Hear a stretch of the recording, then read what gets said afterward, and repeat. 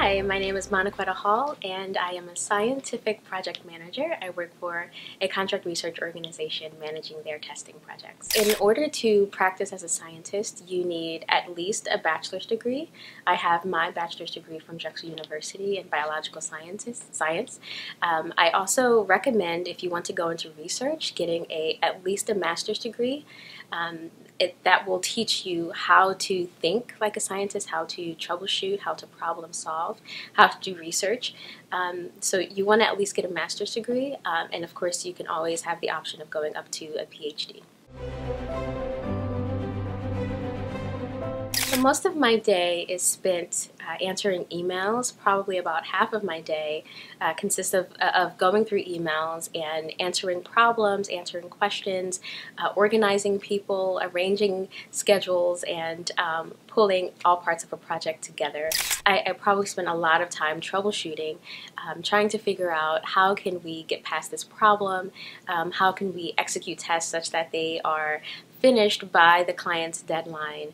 And finally, I spend a lot of time coordinating people. I have an internal team as well as an external team, and it's my responsibility to get them all together to discuss the projects that we're working on. So I am interested in staying in scientific organizations and continuing on to leading my own team of project managers. I am also interested in working my way up to running the operations of an organization. In order to be successful as a project manager or a scientist, you want a high level of patience, but you do also want to be curious. You want to be the kind of person who asks questions because sometimes the answer is not on the surface. So you want to be able to dig a little bit deeper. If you want to get this project done on time, what needs to happen? If this experiment has failed, why did it fail? How can you run it again and tweak something, change something to make it work better?